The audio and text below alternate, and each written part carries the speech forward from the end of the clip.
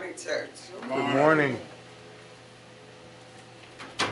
Now, as touching things offered unto idols, we know that we all have knowledge that puffeth up, but charity edifieth. And if any man think that he knoweth anything, he knoweth nothing, yet as he ought to know. But if any man love God, the same is known of him. As concerning therefore the eating of those things that are offered in sacrifice unto idols, we know that an idol is nothing in the world, and there is none other God but one.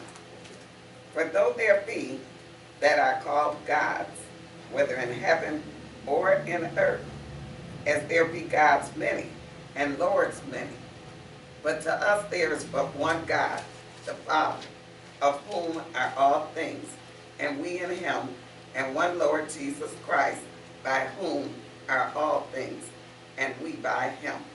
I have read to you from 1 Corinthians chapter 8, verses 1 through 6. And may the Lord add a blessing to the reading and hearing of his word. Come on.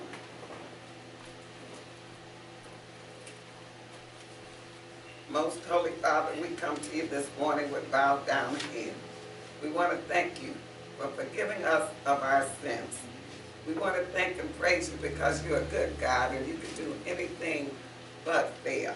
We want to thank you for your word. This is our roadmap, Father. This is our guide to lead us into truth. And we just want to thank you for it. When we woke up this morning, all I could think is to say, hallelujah, thank you, Lord Jesus. Thank you that you brought me here today safely into the house of the Lord. And my main purpose today is to worship you. As we go through our Sunday school lesson this morning, I pray that all minds are clear, that we can take in your word, understand your word, and be doers of your word. I'm asking today, Lord, that you bless those that are here, those that are on their way, and those that are lost and don't know the way. Touch them too, Father, and let them know that without you, they can do absolutely nothing. We will keep them in our prayers. We want to pray today for those that are sick, the shut-in, the bereaved. We want to pray for Sister Christina in her time of bereavement. Ask that you wrap your loving arms of protection around her. And Father, as we go through your word today, we just want to bless you. We want to bless your name. In your son Jesus we pray. Amen. Amen. And with that, we'll ask Sister Winston if she will please come up and share the word.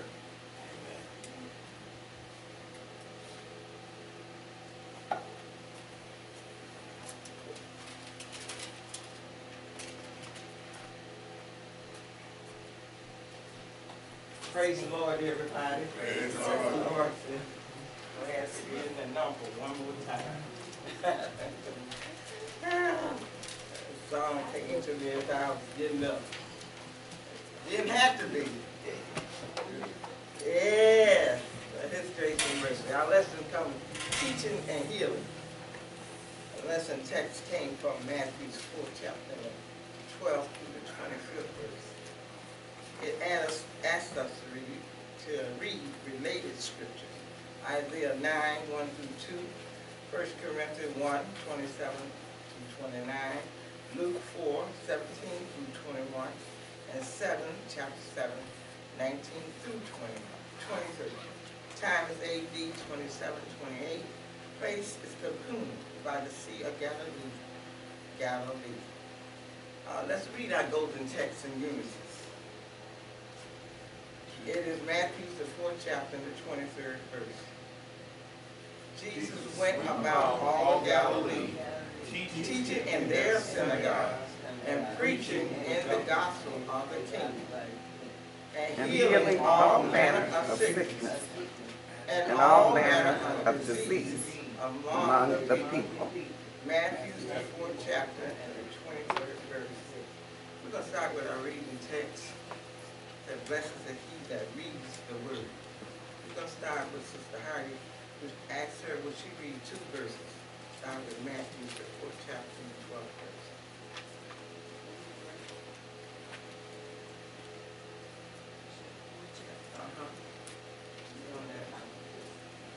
That's the 7th. 13 Sunday school book.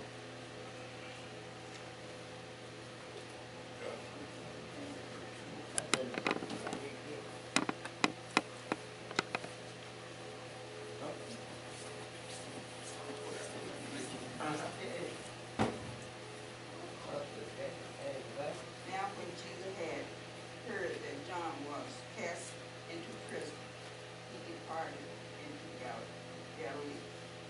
And leaving Nazareth, he came and dwelt in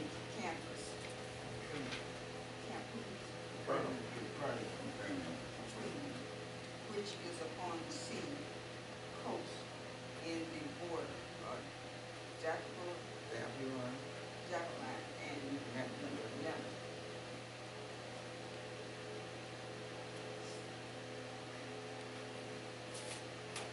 Let me ask Christina to stand and read verse 14.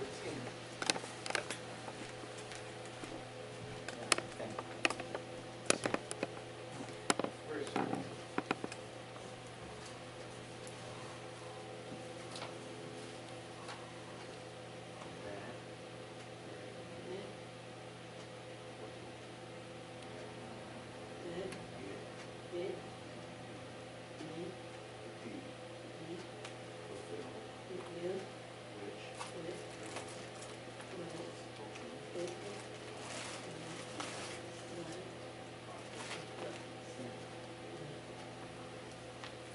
Brother Ridgway, for you read verse 15 and 16.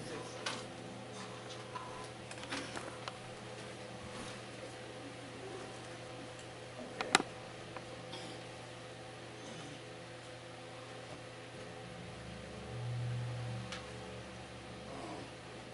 That it might be fulfilled. No, 15. Oh, 15, okay.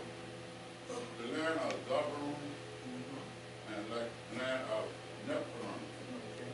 by the way of the sea of beyond Jordan, Galilee of the Galileans. You think, Gentiles, I'm sorry. The people which sat in darkness saw great light, and then to them which sat in the region of shadow of death, right in the strong, the light swung up. and Sister Katie, would you read verse 17 and 18?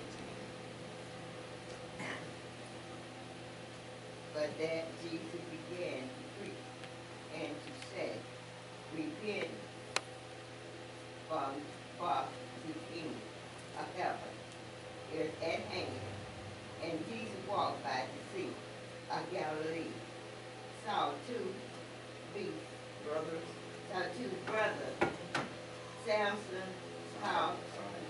Simon called Peter, and Andrew, his brother, cast a net into the sea, for they was fishing.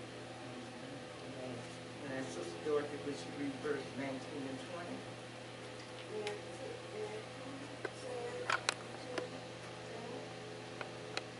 Follow me, and I will make your fisher of men. And they Straightway. straightway left their net and followed him. Deacon Prince, would you read verse 21 and 22?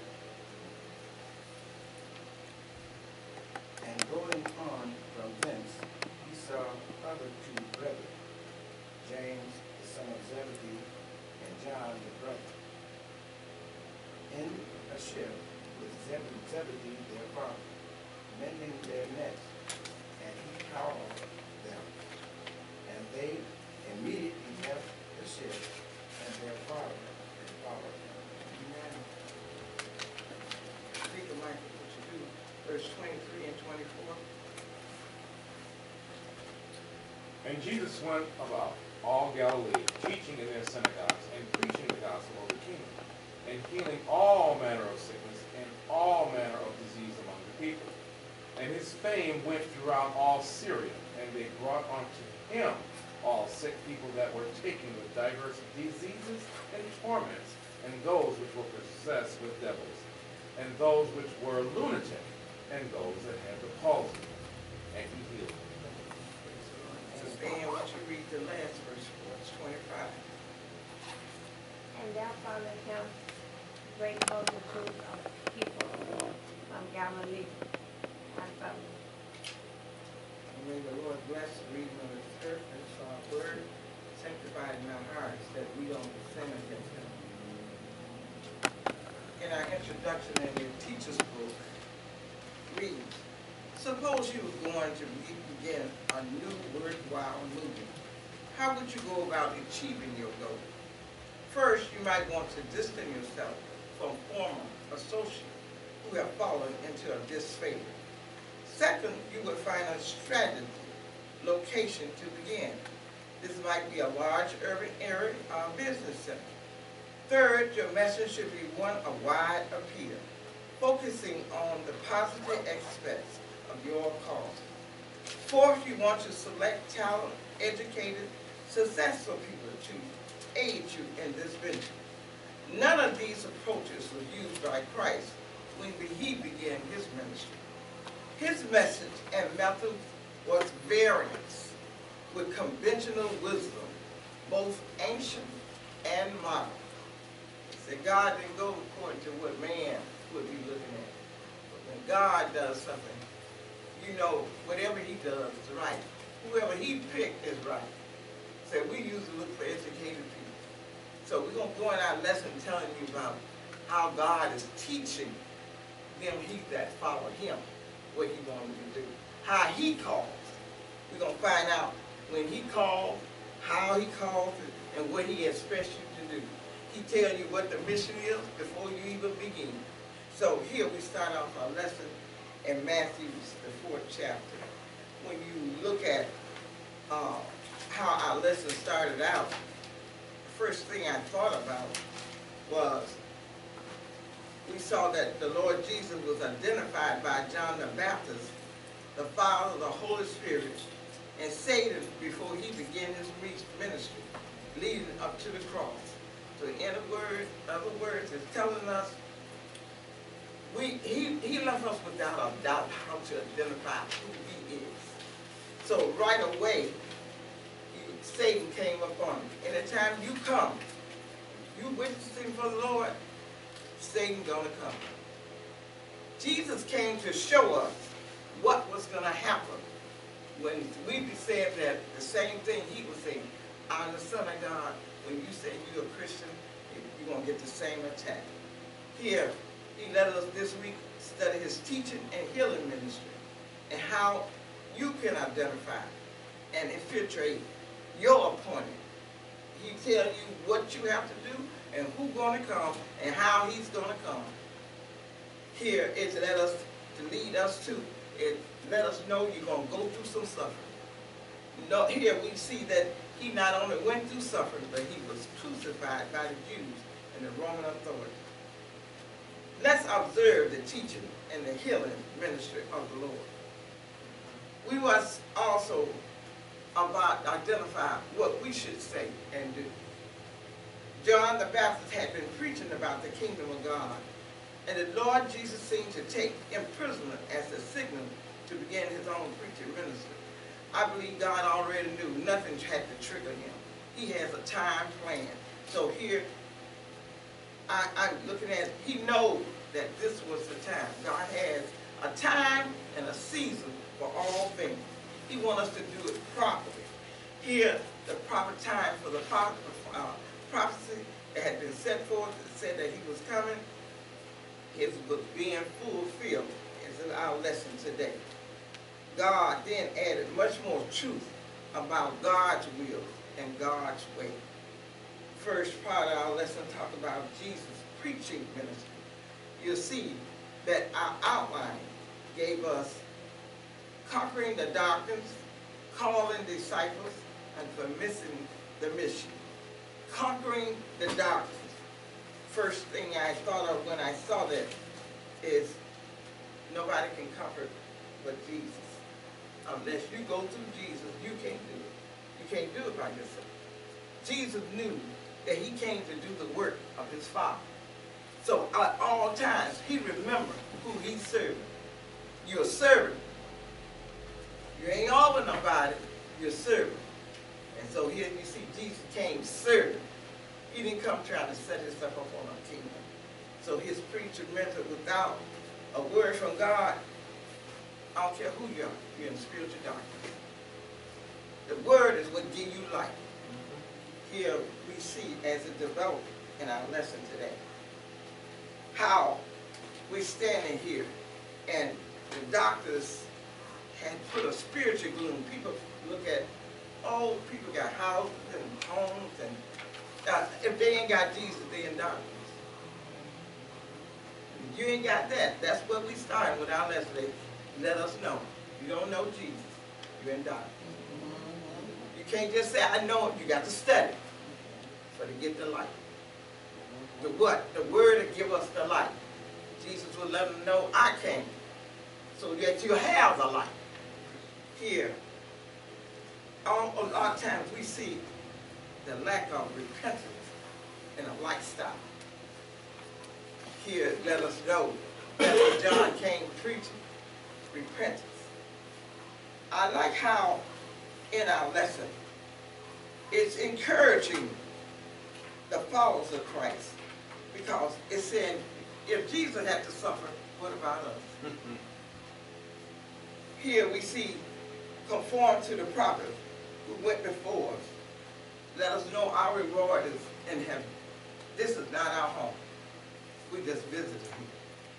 Here, God gives grace to the suffering.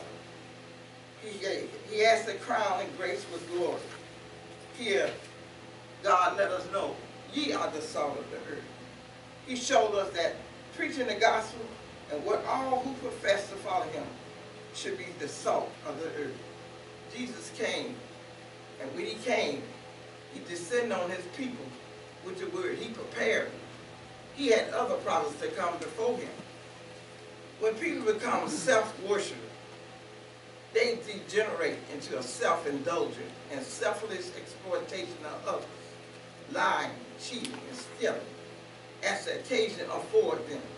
In any case, people generally tend to lazily forget God and go their own way.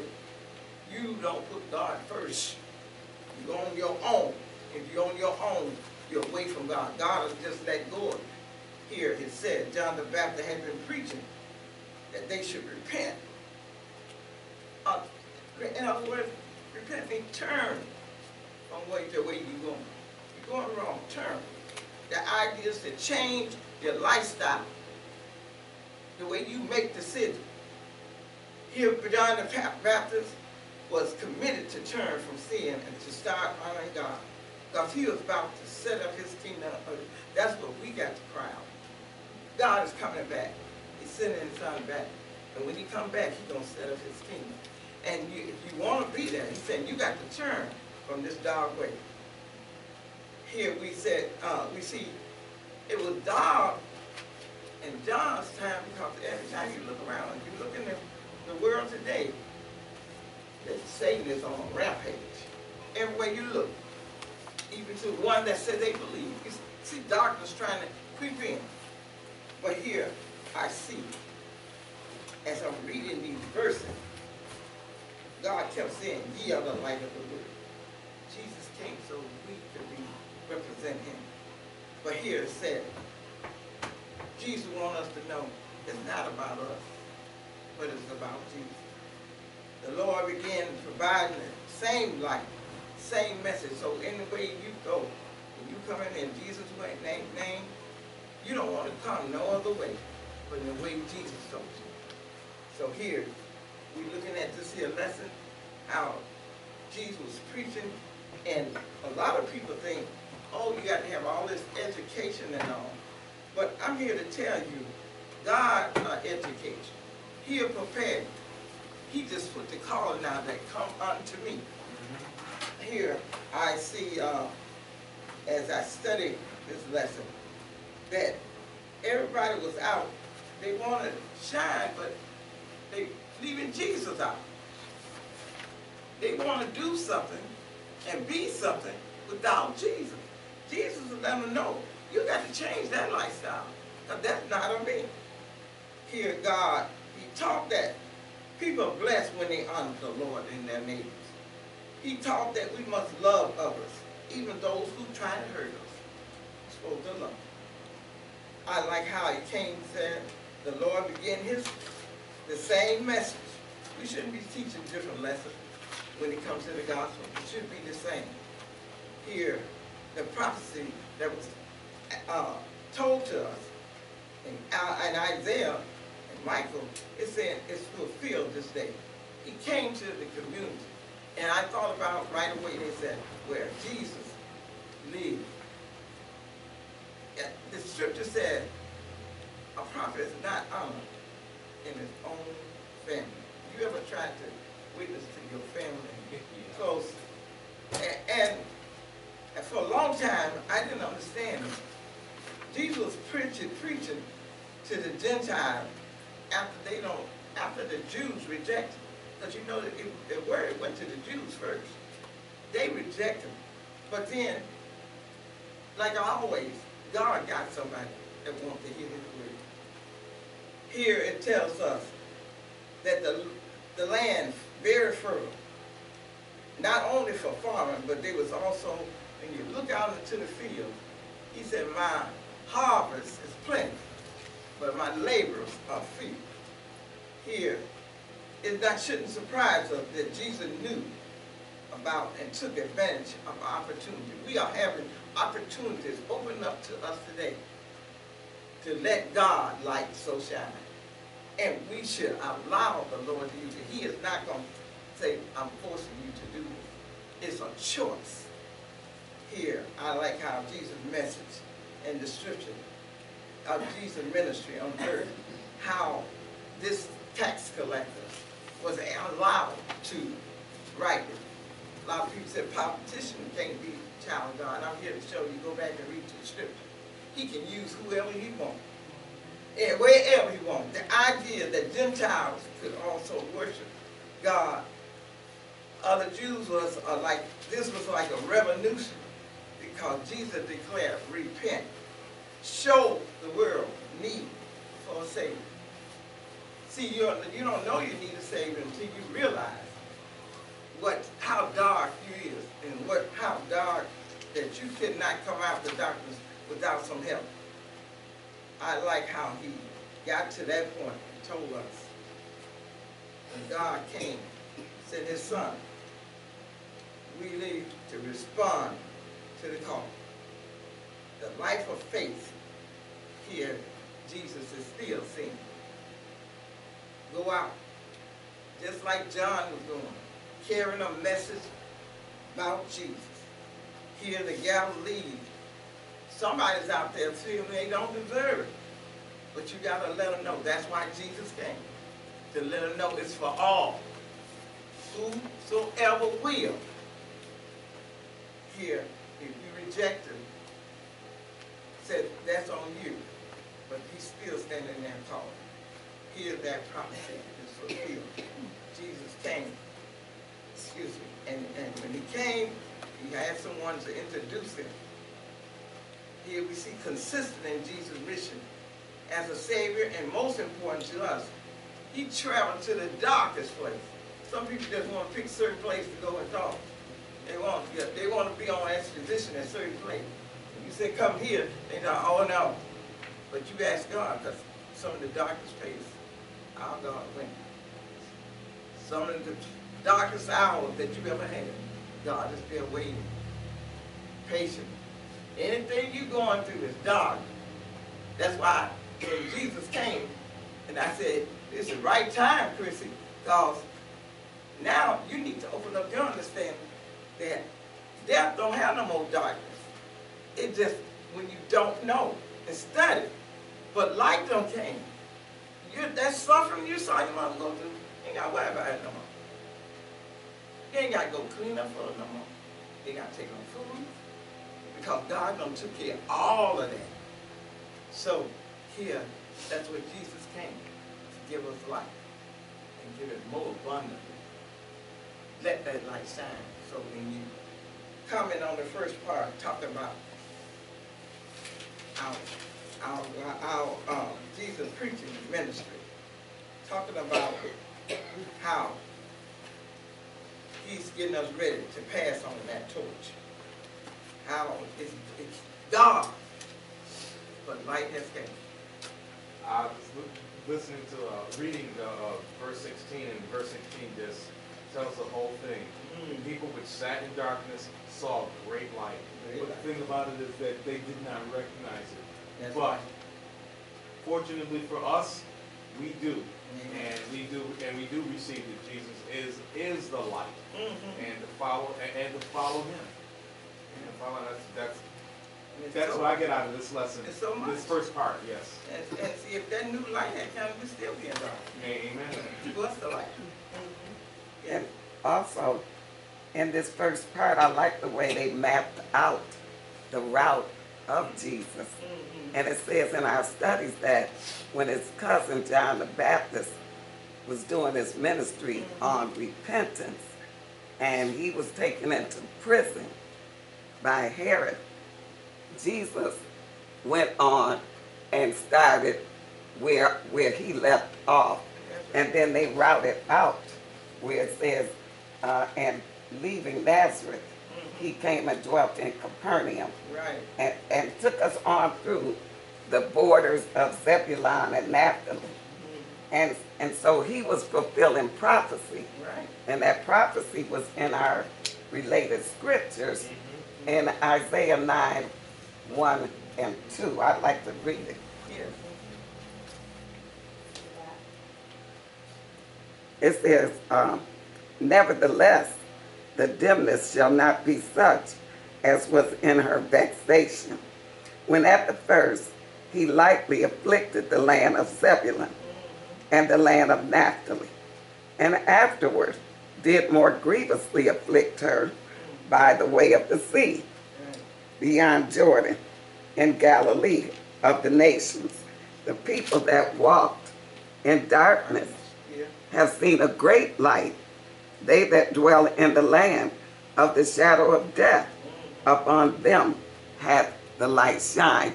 And that was prophesied by Isaiah, just as what we read in the scripture. Like I said, even now, one soldier pass on, that's what's passing the torch is. The torch just keep going. He always have a witness. I like how, the whole message is come back to God. And as we look at our world today, that's what that that we're going so far from God. I learned something from that one too, because I had when they kept talking about darkness, I really didn't understand what they was talking about when they kept talking about darkness. But then I went to I read a lot of scripture with that for me to understand, and I really didn't get it all together until, like Sister Prince said, until I read 9:1 and 2, and then I saw it all coming together, and I could understand it because I had read Isaiah 42:7, and then it sent me to 35:5, but then I read my related scripture 9:1 and 2, and that's when I began to understand what was going on. So for me, that made me realize something. When you be reading it, you might have to go everywhere to read it, but it do come together. So we go at the point now where it says the kingdom is at hand. Yeah. And conquer darkness. So man tries to conquer darkness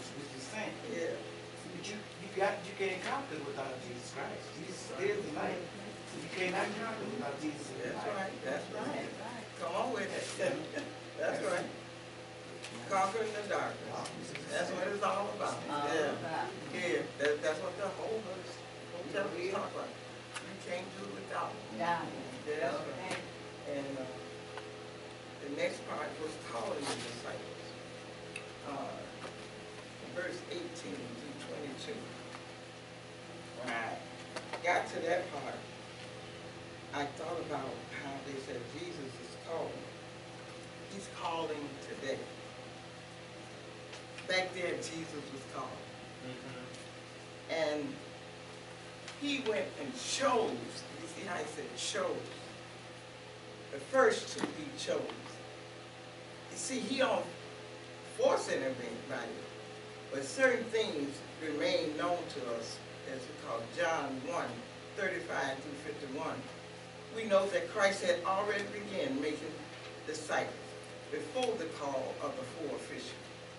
The call of these means seemed to be an invitation to follow him on what might be described as a full-time version, some brief accounting. In other words, it's saying, before he even called the disciples, he had witnesses. People telling about he was coming. But these here, his son was going to train. Let you know when you come to Christ, you need to be trained. Here, the call of these men was an invitation. The invitation stands still today. Record occurred that at the Sea of Galilee, Jesus saw two brothers. And they said it wasn't the first time.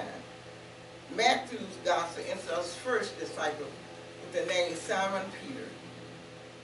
From John's gospel, we know the latter designation was given to Simon prior to this, 142. Much attention is given to Andrew, who actually introduced his brother Simon to Jesus. So whatever we need is in this Bible. The two fishermen, they said, was washing their nets after a fruitless night on the lake. So they was there fishing and hadn't caught a thing.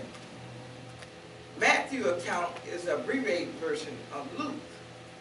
You read in Luke, it tells you they fished all night, caught nothing. But when they followed the direction of what Jesus told them, the net was so full, it was breaking. So it let us know if we're following the wrong leader, that we're going to end up not catching anything. Well, he's used what that, he'll use what in your life that you can relate to. Back there, they knew about fishing. And here, he came to them.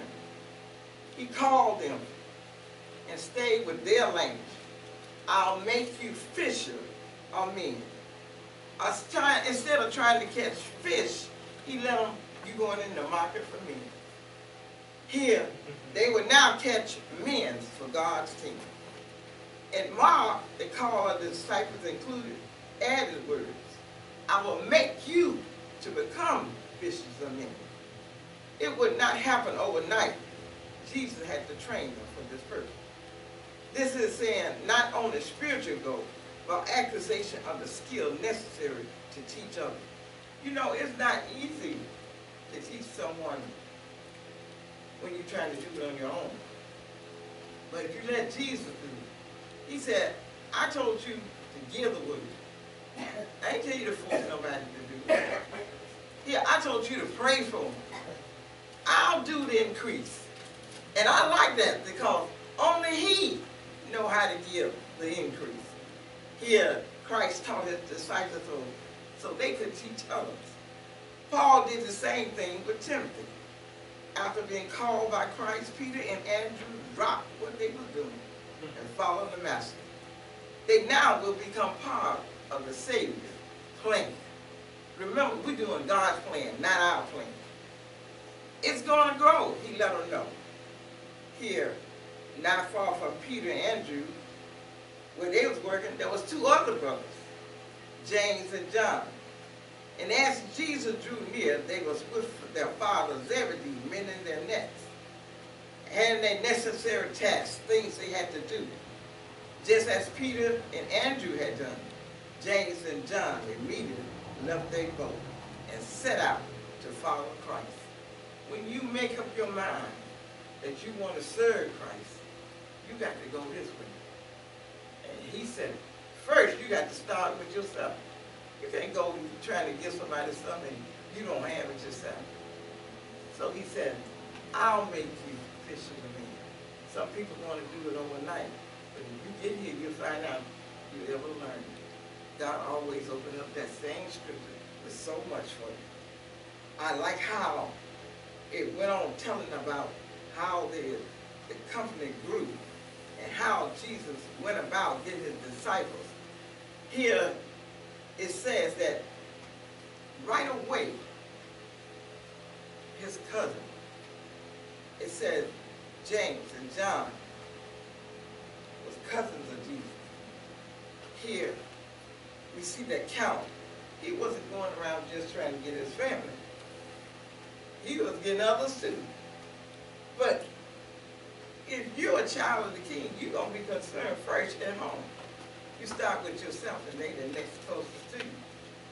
Here, God wants us to know, if I call you, I'll equip you. Here, I like how the Son of God called these men to follow him, and when he said it, he wants us to answer. Not going to force us. His spiritual body on earth, at some level, all Christians ought to be involved in trying to reach the lost and bring them to Christ. When I got to that, all I could think about is let your light so shine. The best witness you can do is live it. How a lot of times people say, oh, I'm going to give to this one, ain't going to give to that. That's not like God, the way God works. When his son came, he went all over in the darkest place. He went to the poorest. He went to the richest. But it says here, he went and followed his followers. He went to the lowest. Especially here, I like how it said, he had a task and he got a plan. It takes all of us using every barrier and avenue that God opened us for the opportunity to impact on the world. That Jesus is not hard to reach. He's right there all the time. All he wants you is to believe. Once you believe, he wants you to repent. They said, turn from your wicked ways. So how can you do that if you don't know it? That means you got to read. They said, oh, I read the Bible in a year. But if you go back, hold that, and a lot of things you say, oh, did I read this? You know, yeah, because you don't read the Bible the same as you read a regular book. Sometimes I get stuck. And I be in one little book. Sometimes I'm there too much. I keep going back. And God give it to me. Not just like they said from there, but you have somebody come and God just expound to you. Here, whether it was the 4 fishermen and the rich young ruler, or a host of others would be disciples, Christ called people to decide one way or the other. Go and ask the apostle. Look at 2:38. Here, that decision is yours. Choose who you will serve today. And don't worry about what people say.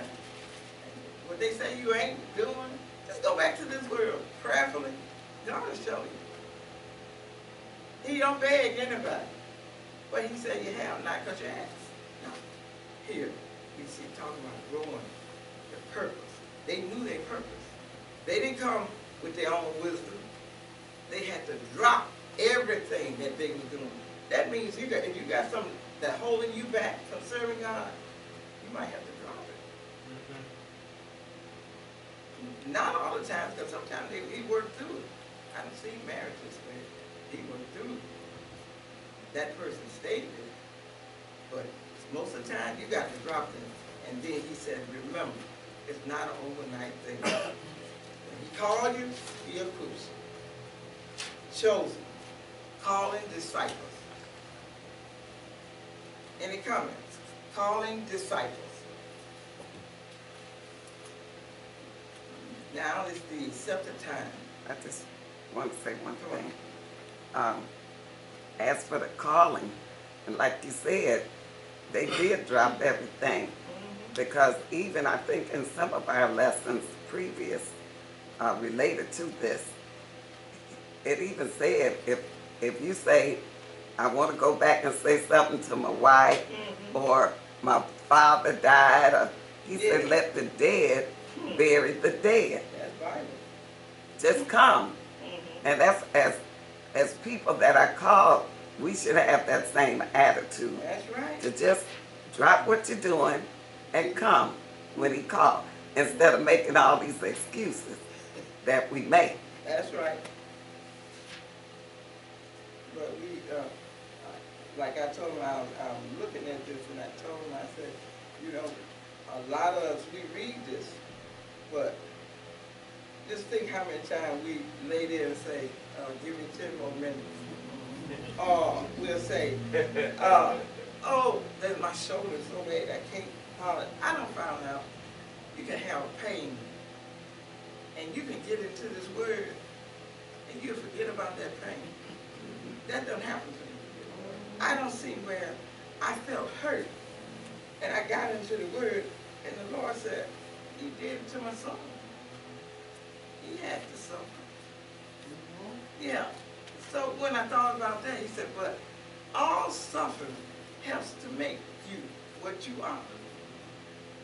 I didn't get that, but when God calls and you come into ministry, you're going to run into it. Can you accept that God is with you and go through whatever you have to go through? Here, like they talk about, they leaving, the impact of leaving home, mother, their comfort zone.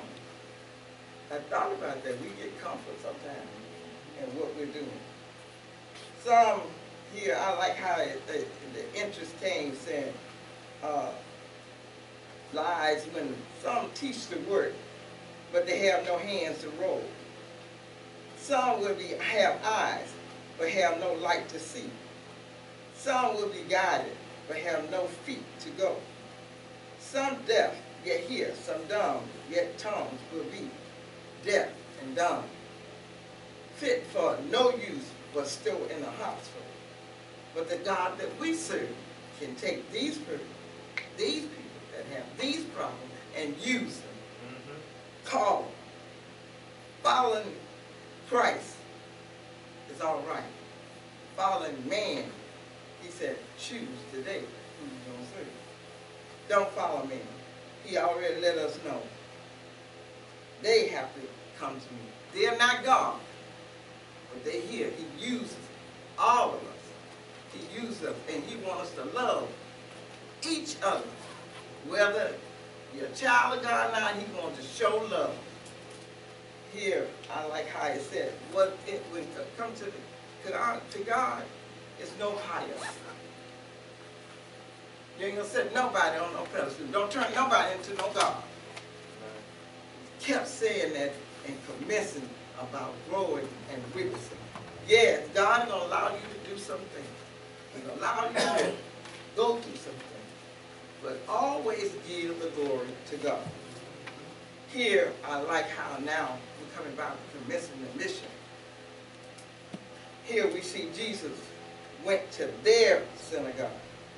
I like how they said that. That's what's a public assembly, where places where persons that assemble together like we do in this house. And says, when it said that, the final verse of Matthew 4, Christ was teaching in their synagogue to read and expound the scripture. In their local Jewish assembly, in his hometown, synagogue was less than enthusiastic, but they was offended in him. But Jesus said unto them, a prophet is not without honor, save in his own country and his own house. Matthew 13:57. See, they had the scribes and the Pharisees there. And I kept looking at this because it said Jews was not probably older than returned from Babylon, hadn't too long. They was erected not only in the city and town, but in countries, especially by the river, that they might have waters for convenience of their frequent washing. So everywhere you look, they were setting up these synagogues. I thought about how we got like 5 right here in this area, churches. Every time you look around, not 10 persons composed the synagogue. Here, the number of persons of the independent were skilled lawyers. They was conducting the affairs and keeping up the divine worship. When this number could not be found, no synagogue was built. But there might be many synagogues in one city or town where it was popular. Jerusalem is said to have this. They had where people would travel to come to the synagogue.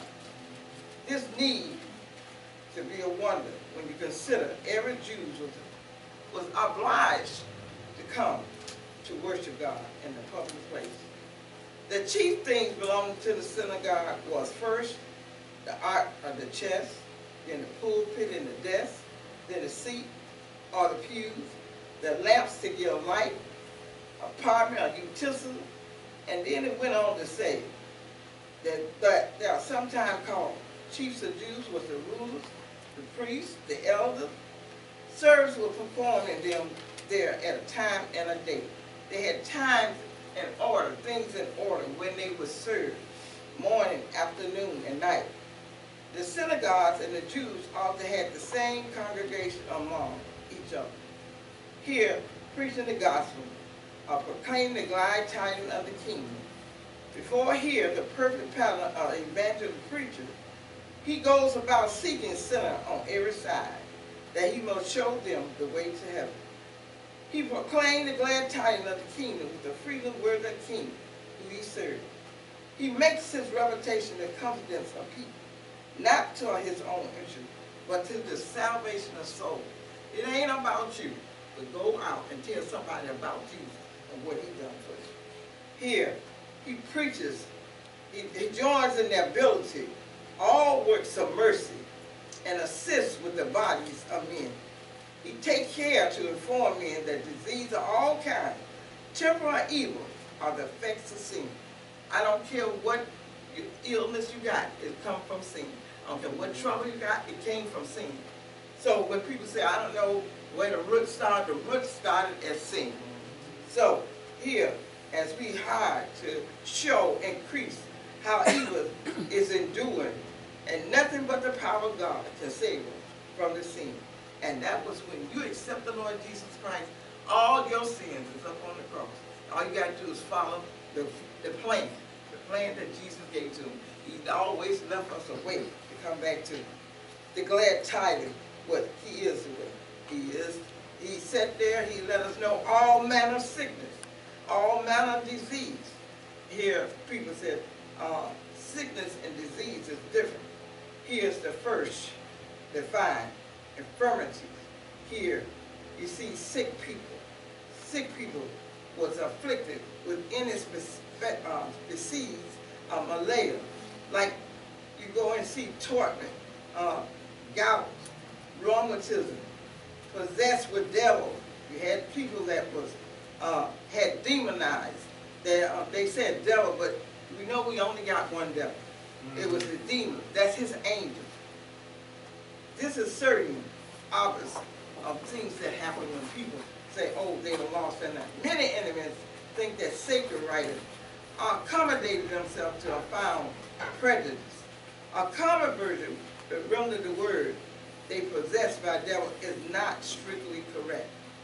A lot of times we want to put a lot of things on the devil. Perhaps Satan was called because he accused of slandering God in the paradise.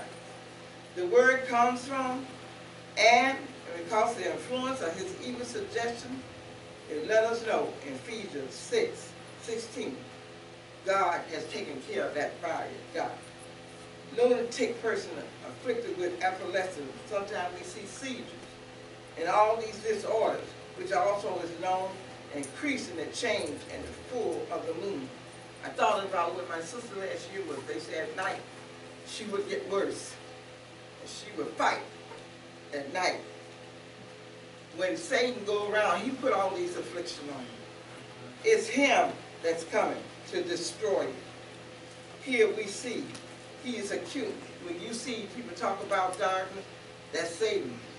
That's your connection. Here, a variety of charges in the body of infirmities. Most particularly, those are sensible and the way our body aches. Alteration, atmosphere. Palsy is defined as a sudden loss of tone and vital power in a certain part of the human body. This can affect a limb. Some people have lost a leg, the whole side, the tongue, or the whole body. This order is incurable. Here, he healed them. Everything they said that was incurable, God healed them, either with a word or a touch. And he proved all nations, all things that was happening was under his control. Please, don't stop here. The major part of Jesus' ministry was healing every kind of sickness and the disease that afflicted people. This was an affirmation of his Messianic role. But it should be noted that Jesus did not want to be known primarily as a healer. He would not have told people to keep quiet about the miracle. Healing and rescuing. Died of disease and torment simply means very illness and pain. Those possessed with devils was demon possessed. These are distinguished from who are described as lunatic. Probably reference to epilepsy. Those with palsy were suffering from some kind of paralysis. While we all desire to pray for physical healing, the greater healing needed is spiritual, accomplished by Christ's sufficient death on the cross. Anything you're going through, it was taken on the cross.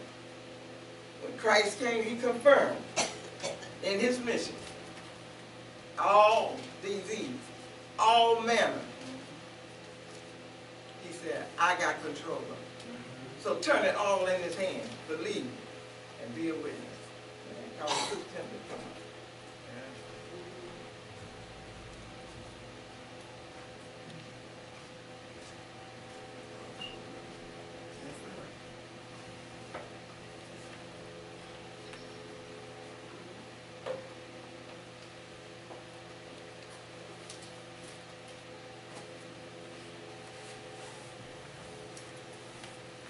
Teaching and healing. And that was his ministry. Teaching and healing. And we, as his followers and believers, should be able to do some teaching. And healing too. We make excuses. I didn't know what to say. They don't want to listen to me. But we all should have something to say. Because we're equipped with his word. The fishermen probably felt like they didn't have anything to say. But they had heard of Jesus. And some of them might have even known him before they were called. And so when he called them, they dropped everything and they followed him. A lesson for us to learn from. As I was looking through this lesson, I saw something that to me was very interesting. And it talked about the tribes, the 12 tribes. If you looked, those of you that have expository, in the Jewish aspect. And sometimes, well, most times I glance in there because you never know what you're going to see, but it's usually something that you can learn from.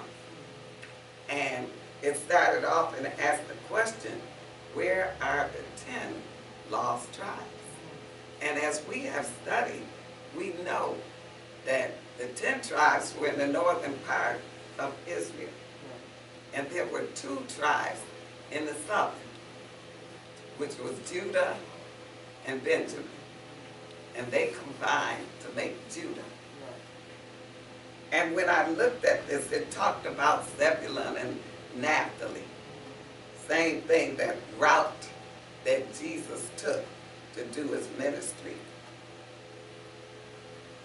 And it also talked about, it named all of the 12 tribes. And it said during most of David's and all of his son Solomon's reign as king, the tribes were united in one nation of Israel. But then it talked about the split. And you know, Solomon, his heart was turned away from God. And God was very displeased. But because he had made a promise to David, he said he wasn't going to take nothing away from Solomon until after he was gone. And that's how the tribes got split. And then, I don't have time to go through all of this, but those of you that have the book, if you haven't already looked at it, look at it. Because we hear these lessons, whether it's us teaching it or the preacher talking about it, and you want to have this clear in your head so you can understand.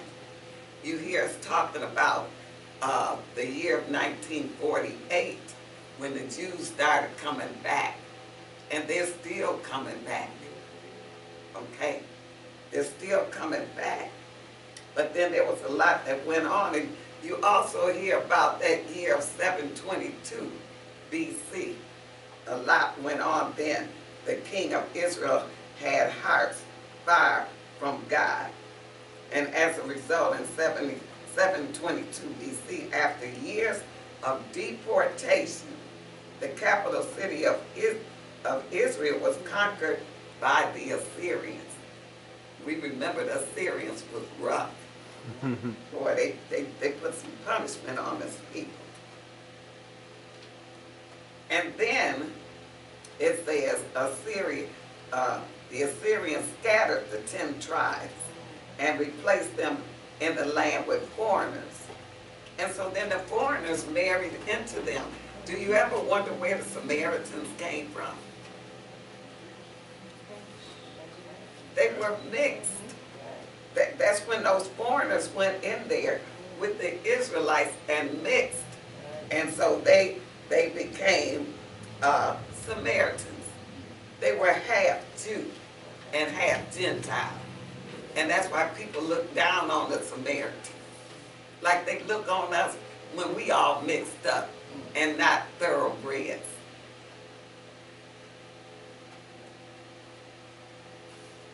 Modern Jews trace their lineage to the nation of Judah, from the tribes of Judah, Benjamin, and Levi. However, both Jewish and Christian prophecies state that all 12 tribes must eventually return to the land of Israel. And it takes us to Revelation 7. So this is an assignment that I'm giving. Read Revelation 7, verses 1 through 8, and find out about those tribes. Because they're going to come back. God put a seal on them. Okay? Don't have to read it now. When you're home, take the time and read it. Revelation 7, verse 1 through 8. Jews from each of the tribes are sealed by God. And this makes it clear that the question of the lost tribes will one day be answered. I thank God for Sister Winston and her presentation of the Sunday school lesson. Because we know darkness is sin. No secret about it. That's why everything, Revelation 7, 1 through 8. Darkness is sin. But when Jesus walked on the earth, that was light. And that's what they saw. They didn't recognize it, but that was light. So with that, I'm encouraging you all to study, be prepared for next week's lesson, and look at Revelation 7. and get an idea about those tribes. With that, we're going to ask Deacon Ridgway to dismiss the class. Amen. Father, we want to thank you today for all of the teaching we had. It's something we all needed because we all come in this world in darkness. But now we got light. We got the light of the world. So I just thank you how he's been blessing me. And I know he's been blessing you. With all that, I'm asking come in our house. I'm go with us and stand by us as we go home. In Jesus' name I ask, amen. Amen.